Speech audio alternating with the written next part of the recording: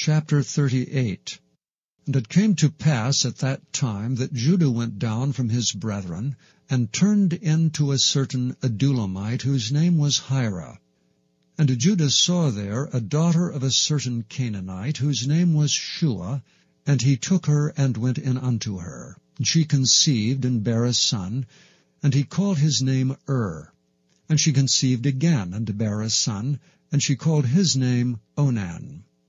And she yet again conceived and bare a son, and called his name Shelah. And he was at Chezib when she bare him.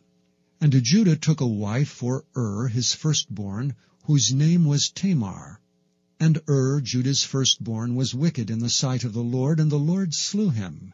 And Judah said unto Onan, Go in unto thy brother's wife, and marry her, and raise up seed to thy brother. And Onan knew that the seed should not be his. And it came to pass, when he went in unto his brother's wife, that he spilled it on the ground, lest that he should give seed to his brother. And the thing which he did displeased the Lord, wherefore he slew him also. Then said Judah to Tamar, his daughter-in-law, Remain a widow at thy father's house till Shelah my son be grown. For he said, Lest peradventure he die also, as his brethren did. And Tamar went and dwelt in her father's house. And in the process of time, the daughter of Shua, Judah's wife, died, and Judah was comforted, and went up unto his sheep-shearers to Timnath, he and his friend Hira the Adulamite. And it was told Tamar, saying, Behold, thy father-in-law goeth up to Timnath to shear his sheep.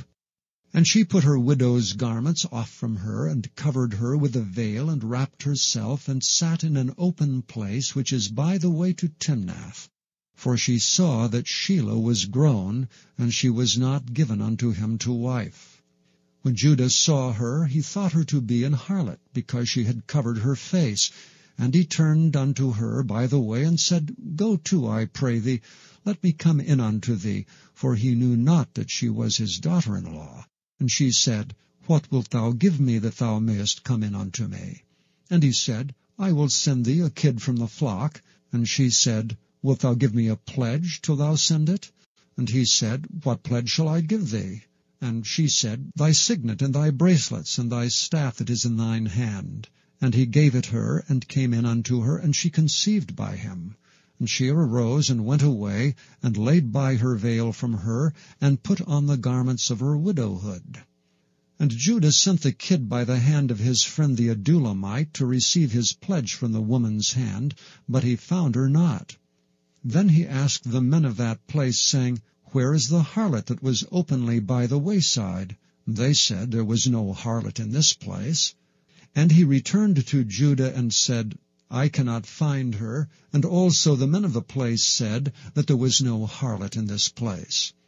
And Judah said, Let her take it to her, lest we be shamed.